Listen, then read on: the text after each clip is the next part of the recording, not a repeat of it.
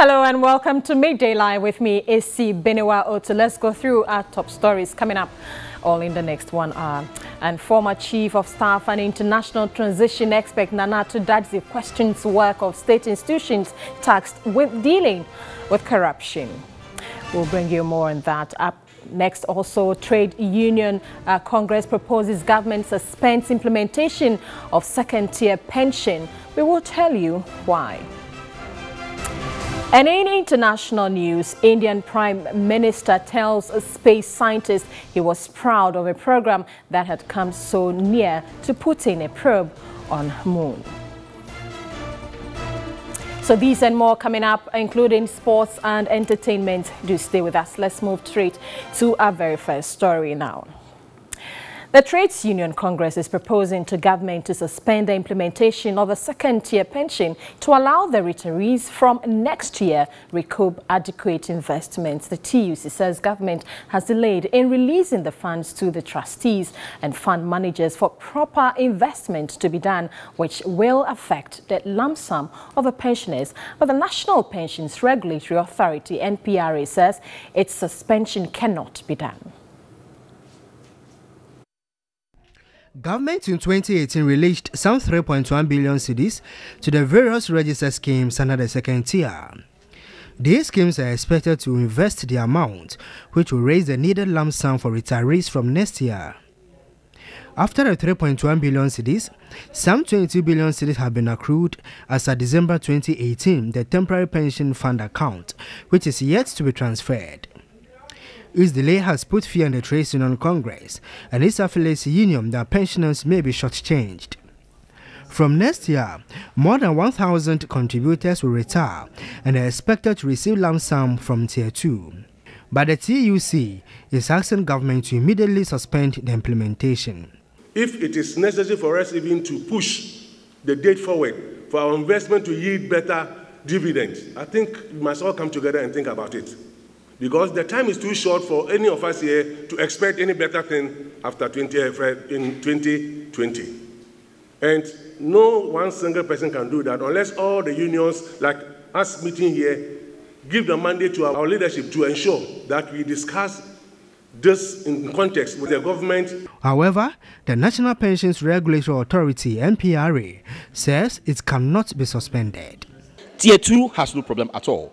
And as I said, we are all expectant as to what will happen from 2020. But even then, it is not going to be some kind of a catastrophic kind of change. No, people will retire gradually. It's not like suddenly all people on Tier 2 are now going to retire and so all the monies, just get consumed. No, that's not what the situation is going to be. Already, the Health Service Workers Union is also arguing that net lump sum from next year will be encouraging than that of the second tier. Organized labor wanted an increase of 41.9% on the state lump sum to completely erase the annuity factor deductions. But after negotiations, the parties settled on a 31% from 1st June to 31st December 2019. This is the greatest achievement of the union for the year. But the NPRA disagrees, and it has even threatened to prosecute offenders who flout rules on a second-tier payment.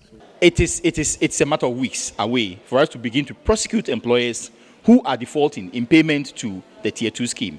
Already, SNIT has been prosecuting people who default in the payment to the Tier 1 scheme. We are going to enforce, particularly the private sector scheme, and we are going to enforce that with the payments into the Tier 2 schemes as well.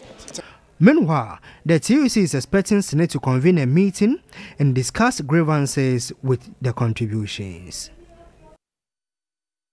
Away from that, the Millennium Development Authority says it has not identified any information to suggest that either PDS, CalBank, Danwell and/or personnel from Midday committed or conspired to commit fraud or other malfeasance into the demand guarantee on the suspended PDS deal. Midday has also denied earlier reports indicating that it disagreed with the findings of FTI Consulting. There's more in the following report. The investigation conducted by FTI Consulting on behalf of the Millennium Development Authority indicated, amongst other things, that the payment securities that were presented by CalBank and PDS to Midday on February 27, 2019, which were subsequently accepted by the Ministry of Finance and ECG, are compliant with recommendations contained in the initial contract. Also, FTI concluded that they have not seen any documents that would suggest that as of March 1, 2019, PDS, CalBank, Danwell, and personnel from Midday should have questioned the validity of the payment securities. Given that ECG is the beneficiary of the payment security, they sought guidance from the Government of Ghana financial advisors on what the best protocol would be to confirm the authenticity of the demand guarantees. The report suggested that PDS could not secure the demand guarantees or letters of credit as per the requirements of the LAA and the BSA from a bank because of three main challenges, being PURC's delay in approving the rate-setting guidelines and the initial rate that PDS was authorized to charge, the delay in agreeing on the list of PPAs made, and PDS not having a certain level of capital required for the issuance of a cashback payment security. In a related development, energy expert Kojo Nsafo-Apoku says PDS did not have the financial muscle to have been given the concession to manage ECG assets. He spoke on the key points on the back of the FTI report, which cleared PDS of wrongdoing. The entire report brings more questions than answers. If you want us to increase tariffs to the level where you can do easy recoverables, then we would have left the concession with ECG. Because the biggest problem ECG had ever complained for was not lack of manpower, lack of realistic tariffs. They've always said that they are not allowed to charge realistic tariffs. And government have said that, look, because of your old machinery, you are not able to reduce your losses from the 21% it is to acceptable levels of 8%. If we bring a company who is bringing enough money, if the company is bringing 500 million to invest in your machinery, he can reduce that losses from 21% to 8% so that you get more money. So we don't need to burden Ghanaians with more tariffs. So that issue, because look, the tariffs PDS is asking for, TPLC can never. Me and you will be overburdened. So let's not. Do you have an idea of the tariff that PDS well, let me give you an example. In the tariff that we are paying now, the lease payment, which is $100 million a quarter, PLC only factors in $56 million a quarter. So there is a differential of $46 million that is not factored into the agreement, into the PLC calculation. So if you want PLC to now factor in the full $100 million a quarter, which is $400 million a year, Ghanaians will be overburdened. So it wasn't a straitjacket problem. And you guess what? During the conferences and the bidding process, PDS and its Miracle concession was aware of these things. Be it that they were given assurances that it will be reviewed or not reviewed, they were aware that there were challenges. So let's not sidetrack. Let's go forward. So now, when the issue came up that they are not able to raise the money, the reason that nobody would give PDS the money or the guarantee is in two folds. One, the shareholders of PDS does not have any balance sheet. They don't have any balance sheet.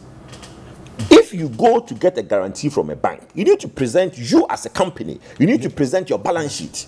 And then the bank will do a due diligence on the shareholders of PDS. Then if the shareholding of PDS, their balance sheet is healthy, the bank can now give you the guarantee based on the shareholders' balance sheet.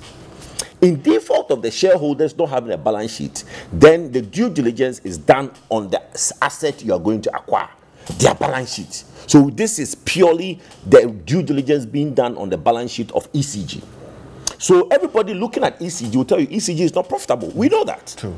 But the issue is that we needed a competent company who has money to come in and turn ECG around, which PDS's shareholders did not have. They don't have the financial balance sheet to be able to do this transaction. They have not been able. Look, they brought two letters in the bidding process. 2 letters they brought, one from Standard Bank of South Africa and one from AFDB Bank. AFDB Bank and those letters are conditional. After they've been given a concession and Standard Bank and AFDB Bank came and looked at the transaction, they said, look, based on the situation on the ground, we cannot support you. Because the due diligence, again, as I'm explaining, the due diligence is heavy on the balance sheet of ECG. Okay? So then going forward from that, you realize that the government agreed that, okay, fine, no problem. If you cannot get a bank to issue you the guarantee, use an insurance company. And that we've seen in the report, that the president, the vice president, the chief of staff, everybody sat and agreed. But there's a thought that IFC advised them to do that. IFC did not advise them to do it. In fact, if you look at this report, IFC was skeptical. IFC said that, look, we are not confident that the insurance companies have analyzed PDS credit and understand the risks they are assuming. A demand guarantee from an unrated insurer introduces additional complexity, resulting in significant effort on due diligence and structuring. So IFC cautioned them. Well, let's still stay on this matter. Energy expert Kwame Jantwa says discussions on the ECG concession agreement should have been immediately terminated once PDS was unable to provide the bank guarantee. He also spoke on the key points. I believe that at the point when PDS approached Midday and said to Midday, we are having challenges acquiring a first-class bank. So let's move and let's see whether we can use an insurance company. That was the point where everything should have stopped. That was the point where Midday, the government, should have said, this particular company does not have the clout to pursue. Now, COSECA said something about this initially. The coalition of stakeholders of the ECG concession. Yes, concession. They analyzed all the companies that had put their name forward to bid for this. That had Dr. Steve Mantiao and the others. Dr. Steve Mantiao, myself, Kojo, Richard Nyama, Kofi Bentil.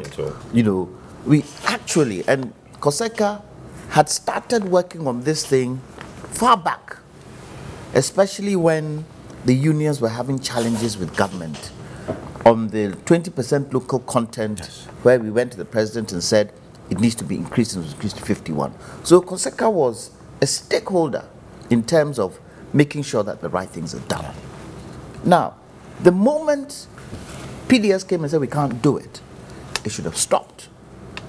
Government should have gone back to MCC and said to MCC, unfortunately, the company who have won this bid do not have the financial capacity to go ahead with it. So let's renegotiate this MCC 500 million. The challenge we had at the time was that government was eager to access the 500 million because the due date for the expiration of that 500 million was very close. As a result of this court action. Court and the delays. And all, exactly.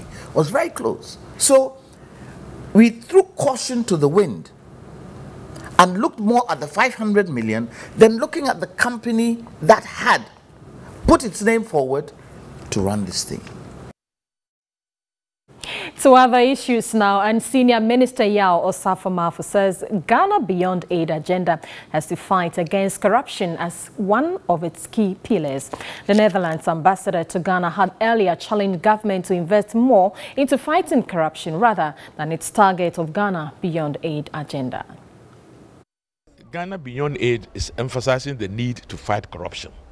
And I think this is all through it's emphasizing attitudinal change, it's emphasizing mindset, it's emphasizing core values. Talk about core values, it means that if you are to work for 8 hours, you yourself, you must know that you must work for 8 hours and be paid for 8 hours. You don't go and play last year and work for 1 hour and be paid 8 hours. That is corruption. Corruption is not only taking money from the government. Corruption is anything you put in place where you shortchange the system, you shortchange the government.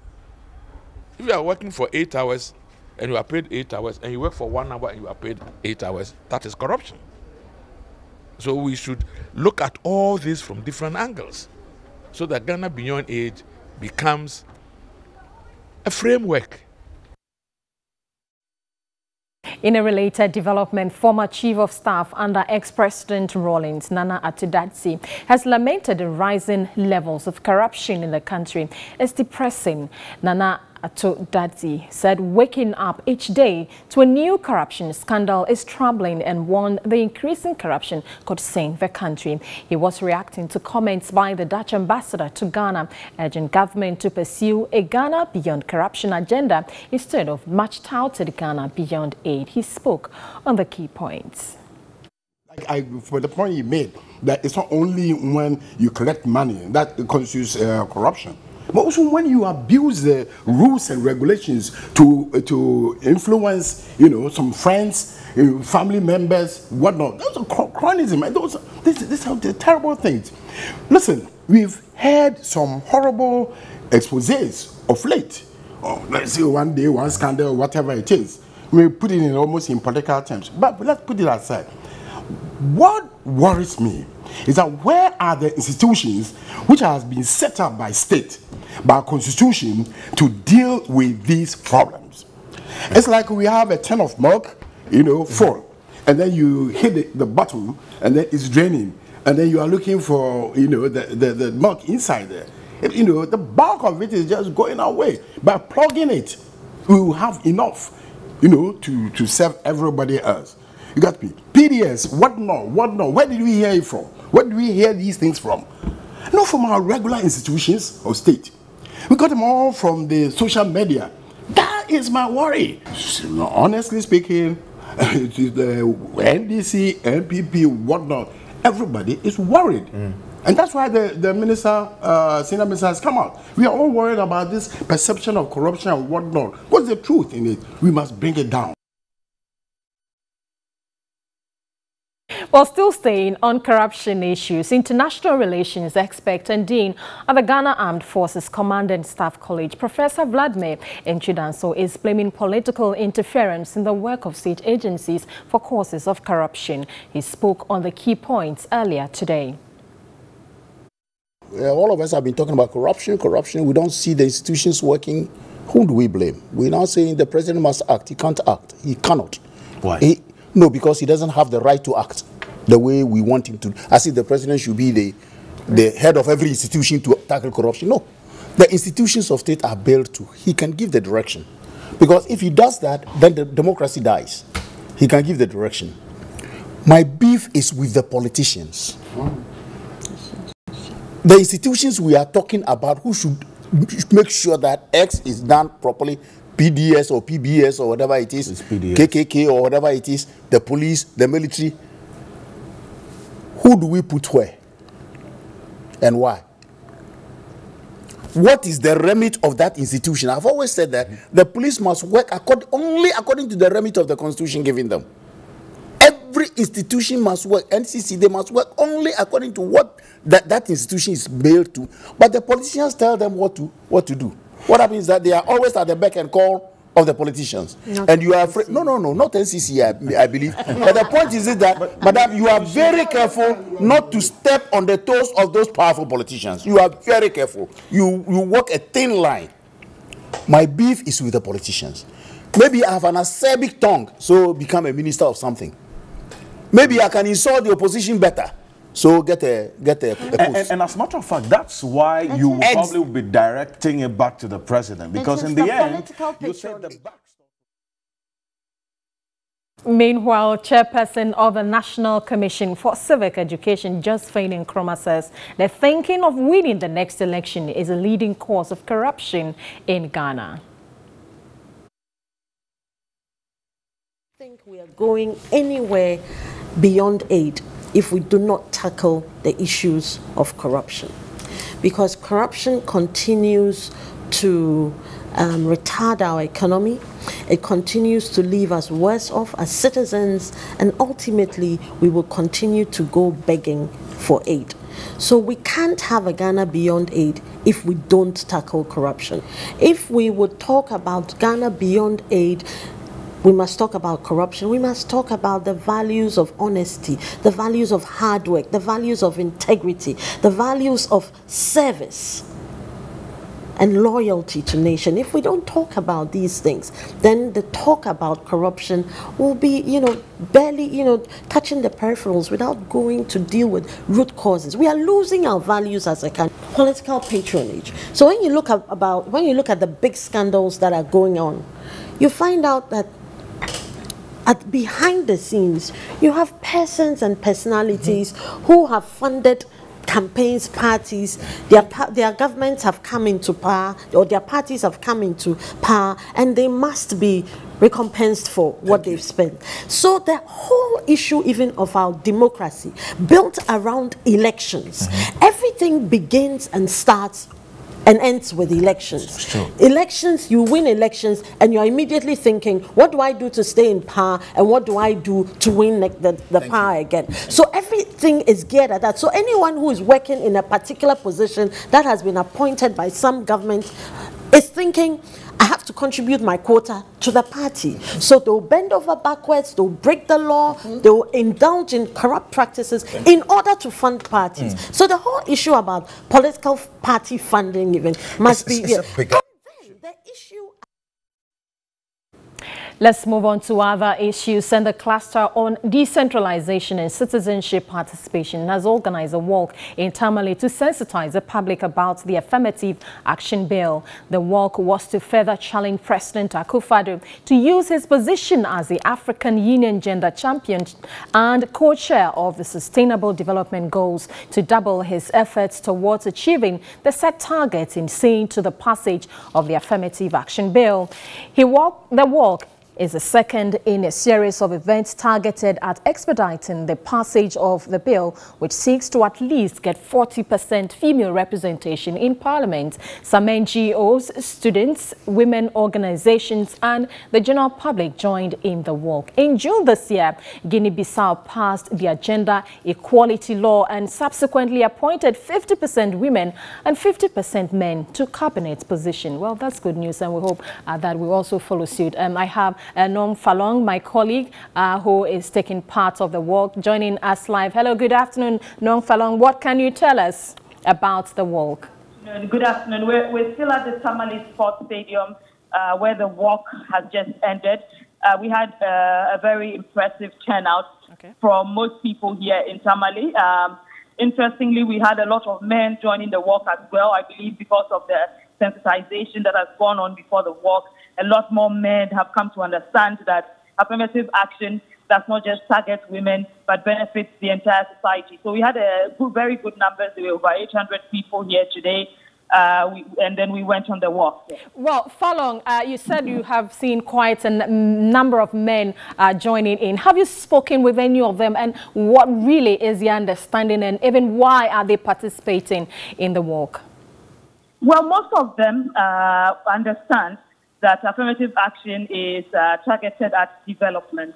And a lot of them know that without pulling women along, inclusive development cannot happen. You cannot have any nation developing without including especially minority groups, women, the disabled, all these marginalized groups of people within the population.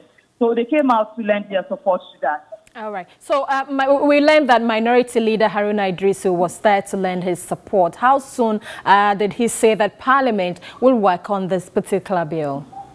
Well, Minority Leader indeed was here this morning. He came to play football. He found us here, so he spoke with us. He lent his support to the whole walk. He did tell us he actually conceived that successive parliaments after the 1992 Constitution have failed women in Ghana, and he's pledging his full support towards the realization of the Affirmative Action Bill. He also pledged the support of both sides of Parliament. He said both the majority and the minority are committed to ensuring that this bill becomes a reality.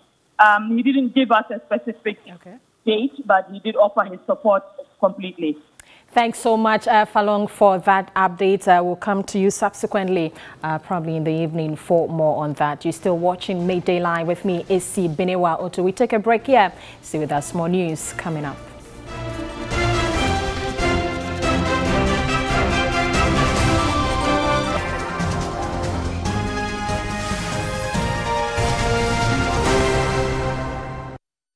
Let's do business now. And the Institute of Chartered Accountants Ghana has lauded the Bank of Ghana for folding up 23 finance houses in the country. The ICAG says the decision by the BOG will build confidence in the banking sector and make the sector more resilient. The Chief Executive Officer of ICAG, Kwesi Agyeman, was interacting with the news team in Accra. He was elated that the BOG took firm decisions to collapse some finance houses with fake certification. He again said the cleanup will improve banking confidence and build a more robust economy. Rather, it should strengthen the confidence in the banking sector. Now, Bank of Ghana tells us they finished with the banking sector. What does it mean? It means that you should have assurance in the firms that are still staying. And so today, if I walk into the offices of any of these banks and savings and loan companies, I'm very comfortable that these are institutions that have stood test of time, and I'll feel very comfortable dealing with them. In a related development, the Institute has interacted with senior high students to introduce them to chartered accountancy. The interaction focused on the need for the students to be abreast of public financial management systems before joining the accountancy profession. Discussions again centered on ethics and standards for accountancy profession. The CEO, Kwesi Agyeman, said their engagement with the students will yield the needed results. We needed to help them to actualize their dreams. We needed help to help them open up an avenue where they can really learn that, oh, indeed, this is what is involved in becoming an accountant, and then the routes that they have to go through to become an accountant. Some of the students shared their experiences. I had no idea about it because of that, I had a different path. But when I was given that idea, I was briefed about it. I saw that when I should choose that path, it would be far better. And even with my career, even with a little experience about that, it will help me in my career. So I thought it would be a nice idea if I should choose that path. Yes, because to be an accountant, you do not have to just be an accountant. You must be a chartered accountant. It's like being a doctor. So we have doctors, but we have doctors that are specialized. That's the surgeon. So being a chartered accountant, it means that I'm specialized in it. So it's very good with the interaction with the ICAG. In a related development, some chief executives of some commercial banks have lauded the central bank's efforts at sanitizing the banking industry. They believe the new reform measures currently being implemented by the regulator has strengthened the industry. In the 2019 Ghana Banking Survey released by PricewaterhouseCoopers. The survey focused on key reforms impacting the banking sector from an inside-out perspective. Respondents included CEOs, chief finance officers, chief risk officers, chief operation officers, and heads of strategy. The carefully crafted questionnaires and interviews were to elicit views on the impact of the central bank's reforms on their business. On the issue of Capital Requirements Directive, they noted it has created some sanity in the industry following the introduction of a level playing field for all banks to comply with international standards. 42% of them were of the view that in the long run, the Capital Requirements Directive requirements will stimulate more stringent assessment of the bank's loan profiles, as a result lead to reduced non-performing loans. In summary, I think what we're seeing is that the bank executives themselves are very, very supportive of the reforms. They believe that the reforms have strengthened the banking sector and will continue to strengthen the banking sector. The three key areas are the capital directives, the capitalization effort that took place or ended on 31st December 2018, and the whole area of digitization and technology that's going to drive the banking business.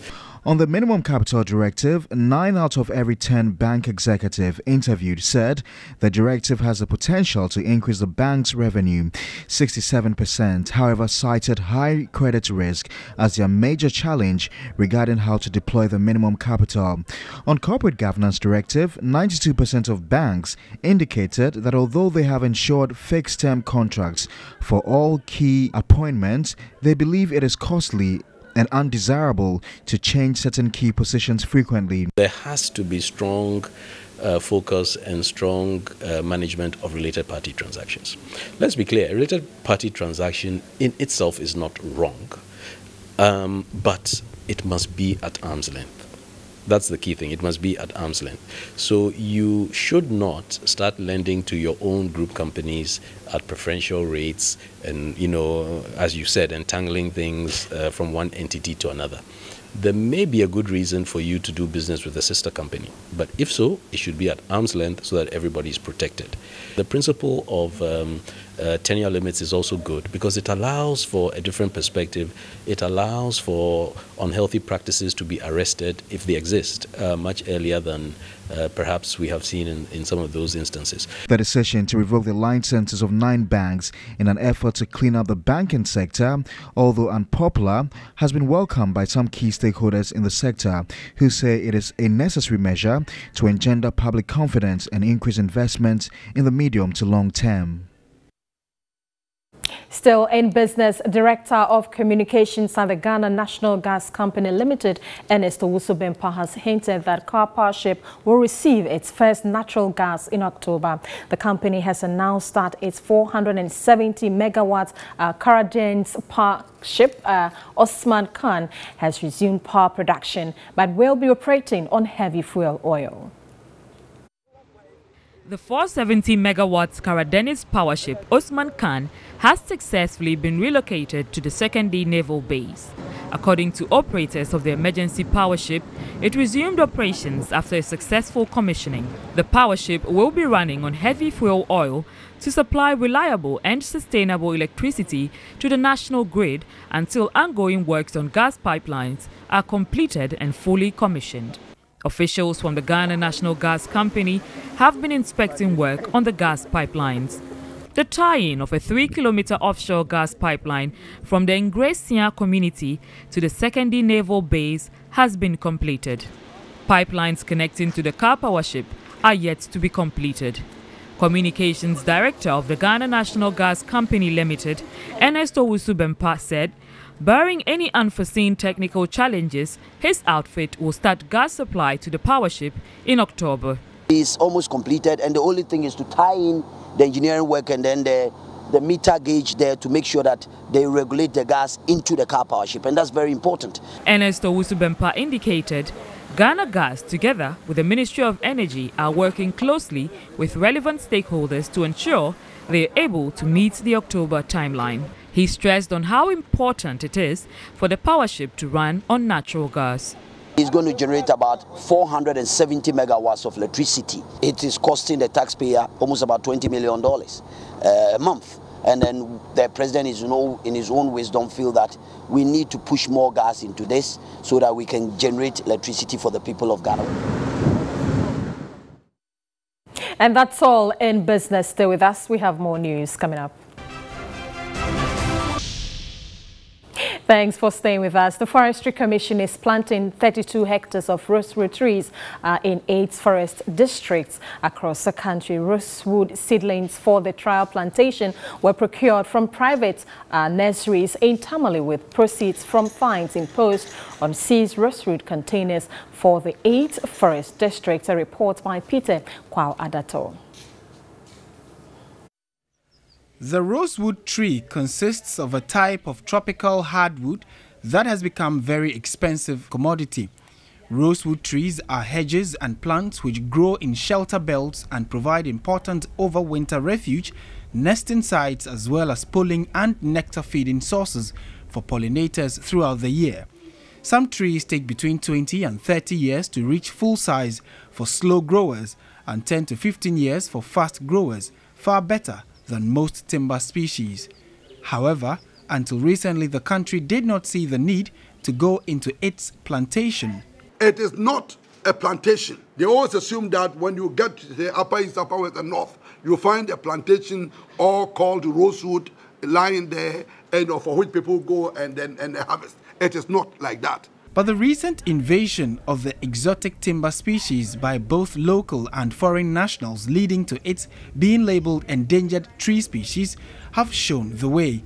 These species were not listed among the group of threatened species in the country because of restricted logging in the endemic ecological zones and the fact that traditionally it was mainly used for charcoal by the local people for income generation. The Forestry Commission has begun trial plantation across 8 forest districts in the country.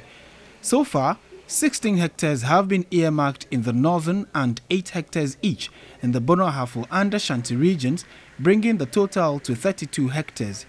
However, total area developed exceeded the target of 1.8 hectares, and the established stands are in good condition with varied survival and growth rates.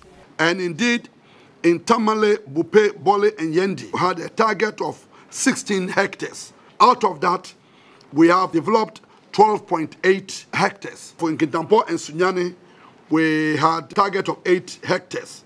We have achieved 100% of that. In Ashanti region, at Ofenso and in Carrier, we also expected to have 8 hectares as a target. We have exceeded that by planting 13 hectares, and they are all doing very well. So we are not only cutting, but we are also doing trial plantations with the view of establishing rosewood plantations all over the country. Kojo Owusu-Efriye urged the public to support the commission to meet its target and spread across the country. Up next is sports, and Yao Ofosu Labi joins me in the studio. Good afternoon, Yao. Yes, what's up? So Black Meteors, what's up with them? Well, I mean, the news on the Black Meteors is that yesterday, their game against Algeria, they drew 1-1, and they have a second leg to play in Algiers. But is that really good news for us? It's not good news at the moment. Sure. Yeah, but we are just hoping that they can go there and pick up a win and qualify to the next stage. We trust our boys, you know. Well, certainly there. Let's get the details. The sports news is right after this.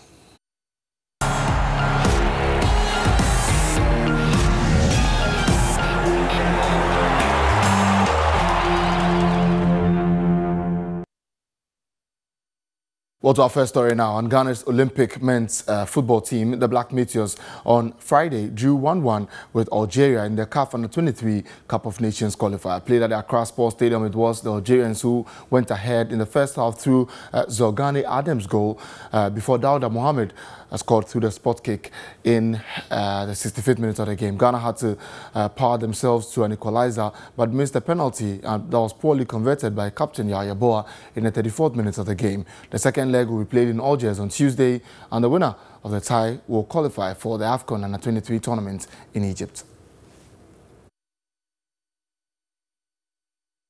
Well, now let's just go and listen to Coach Ibrahim Tanko after the game. Very difficult game, but in the first half, I think we couldn't play well, and then we got a chance to score a penalty, but it couldn't go well for us. But I think in the second half, we came into the game very strongly. All the same, the game is not over. It's 1-1, so we are going there to do our best. I mean, to see that we can qualify. Our qualify is a target for us. So we are going there to do our best to qualify. Well, that was actually the assistant coach of the Black Meteors there, Michael Osei. Now, the starting gun has been fired and the race to fill the most powerful positions in Ghana football is underway. Now, the adoption of new statutes by the Ghana Football Association on Thursday effectively signals the commencement of an electoral process that will culminate in an election of the new Ghana Football Association president. We start through the Congress, and here's the report. The moment the statutes were adopted, those long thoughts of having presidential ambitions declared them. Fred Papo served on the GFA Executive Committee and later became vice president under Kwesi Nyantakyi at the height of Ghana's superb World Cup runs in 2006 and in 2010. He says he is the man to restore the brand. I'm coming in with quite a lot of transparency and a sense of fairness and equity. I'm coming in with a lot of commitment and passion, and more importantly, the experience to deliver. And the humility, I believe I possess those ones. I'm ready to do it. I'm ready to lead in a very inclusive way. Another former GFA vice president and executive committee member, Andanyantichi George Friye, says experience would be vital during the elections. What we need to understand is that if you look at the owners of clubs and the club CEOs and administrators who have gathered here, one thing reigns supreme, that one, they need a unifier. One, they need somebody who understands the football. This is not time for Matramakwe. This is the time for somebody who is tried and tested. Keto Kweku declared earlier this week that he is aiming for the top job too, but Nanaya Amposa, a FIFA agent and owner of Far Rangers, has long made his intentions clear. My message is built on 3 pillars. First and foremost, I think that the integrity of the game needs to be restored, and therefore we need somebody who has integrity to have the willingness to do that. I also believe that we need to develop grassroots football, which will form the foundation of football on which the superstructure of Black Stars and the league will be built. I also believe that we need a commercially viable league. We need somebody who understands the commercialization of football and has pragmatic solutions as to how we can commercialize our football. There almost certainly would be more candidates in the race, including Wilfred Osekweku Palmer. It would leave the 120 representatives who would vote for a new Ghana Football Association president with some tough choices. But the fact that it would signal the end of FIFA's normalization period of Ghana football would please many. That's all your sports news this afternoon here on Midday Live. My name is Yao Ofosulabin. And that's all in news for this afternoon. Thanks so much for watching. My name is AC Binewa Otu. Do enjoy the rest of our programs. Have a good afternoon.